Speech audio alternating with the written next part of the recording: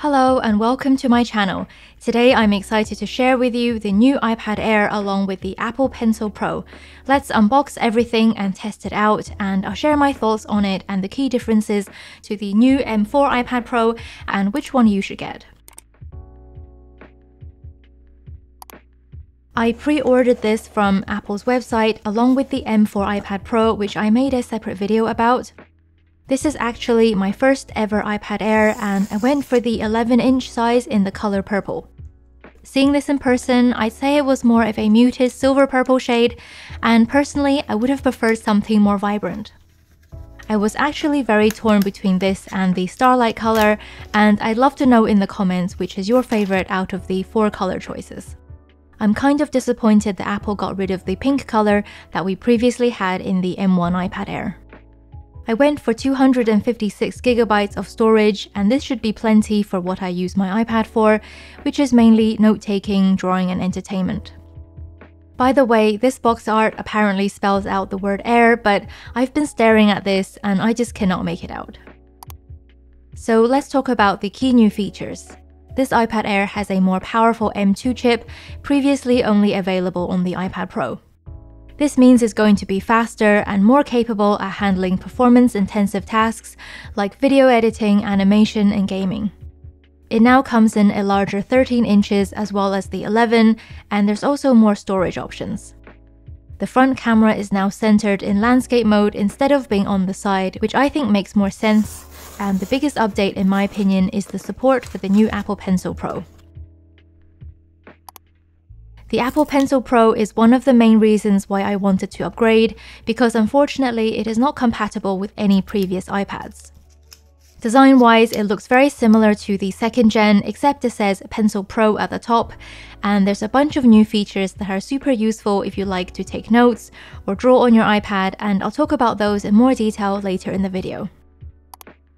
The main difference between this and the iPad Pro, in my opinion, is the better OLED screen on the Pro, and later in the video I have even more clips to show you the difference.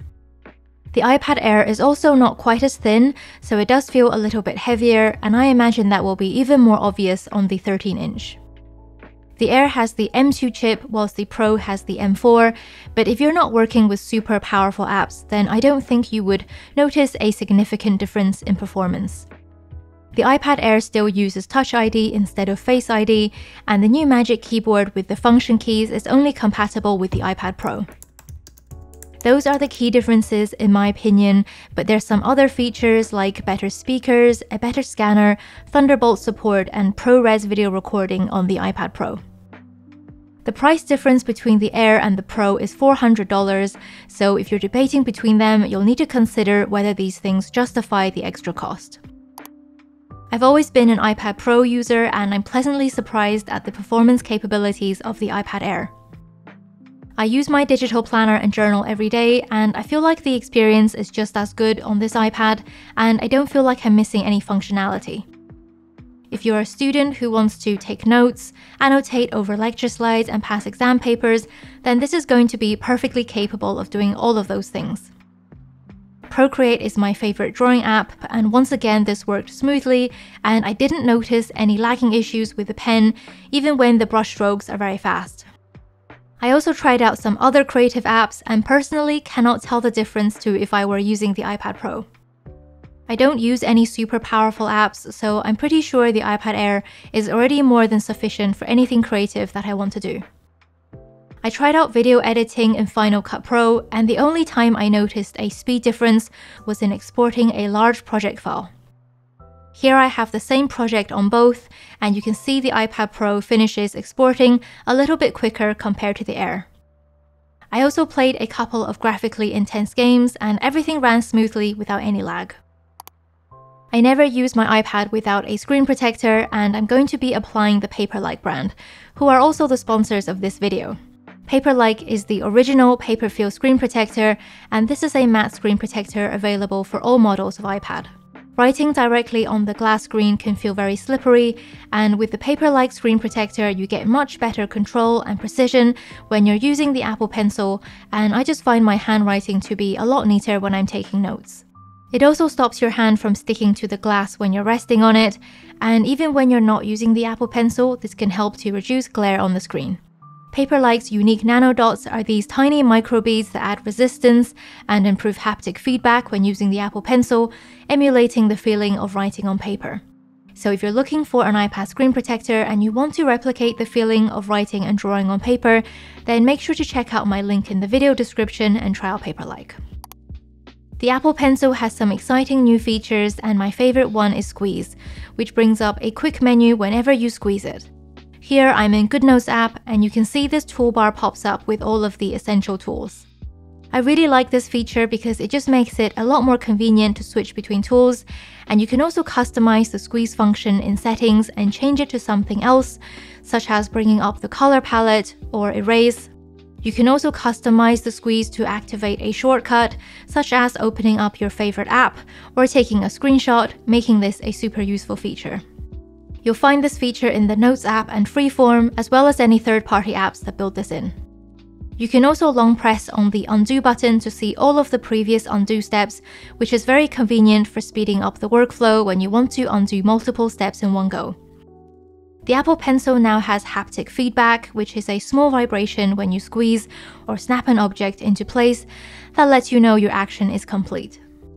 There's also a new barrel roll feature, which lets you roll the pencil to change the orientation of the brush tip, and you're able to see what it looks like before you put it onto the screen. This is the Apple Pencil hover feature that we previously only had on the iPad Pro.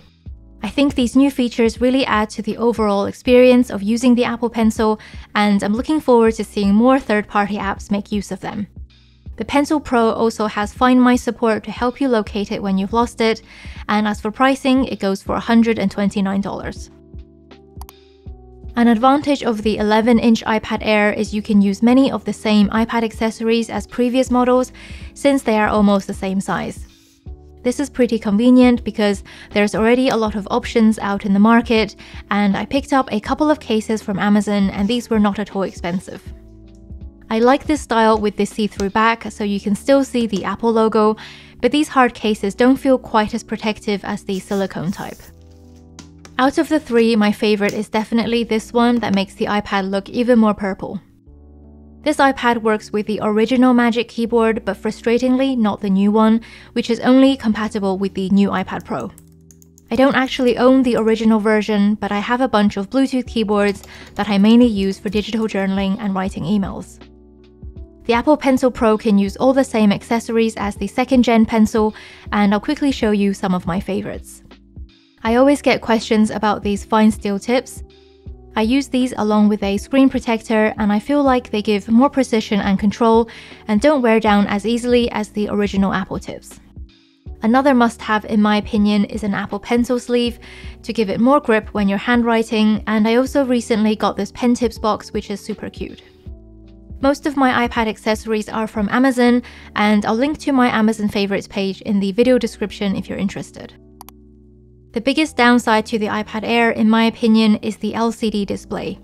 It's not a bad-looking screen by itself, but compared side by side with the OLED screen on the M4 iPad Pro, it is noticeably less bright and vivid. It's not going to stop you from taking effective notes, playing games, or anything else that you want to do on the iPad, but if having the brightest screen matters to you, then I think this is a significant difference. One thing that I didn't find noticeable is the 60Hz display, which is technically a lower refresh rate than the Pro. I know that this is a big deal for some people, but personally, even comparing them side by side, I couldn't really tell any difference in smoothness. If you're considering getting the iPad Air but you're not sure which size to choose, I would personally choose based on where I'm going to be using it the most.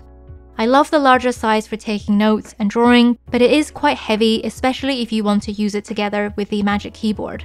So if you want to carry it around and use it on the go, then I think the 11-inch would be better for portability. If you will mostly use it at your desk or you want to use it as a second monitor, then I think the larger size would be more suitable. I love decorating my home screen, and I actually already had all of this set up from my previous video on the iPad Pro.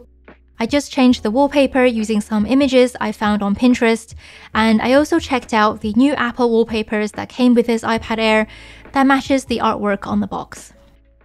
As for what's on my home screen, I'm using a bunch of different widget apps, and I'll try to put their names on the screen if you're interested. I'm planning to do an updated home screen tutorial at some point, so don't forget to subscribe and look out for that.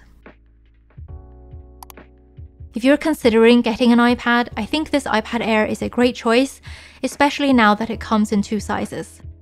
It's more than capable for things like digital note-taking and drawing, and it also supports the new Apple Pencil Pro. There's some differences to the more expensive iPad Pro, like the display being the main one in my opinion, but I think the iPad Air offers great value considering it also costs a lot less. Apple has hinted at new AI features coming to a future iPadOS update that might be exclusive to the M4 iPad Pro, but for the time being, there really isn't any functionality that I feel like I'm missing when using the iPad Air. If you're considering whether to upgrade your old iPad Air, I don't think the M2 chip is going to feel significantly different compared to the M1, but I think it would be worthwhile if you're using a much older iPad or if you want to use the Apple Pencil Pro. I posted a separate unboxing video about the M4 iPad Pro, which you can watch now by clicking on the thumbnail. Anyways, I hope you found the video useful. Don't forget to subscribe, like and comment, and let me know your thoughts on the new iPad. Thanks so much for watching!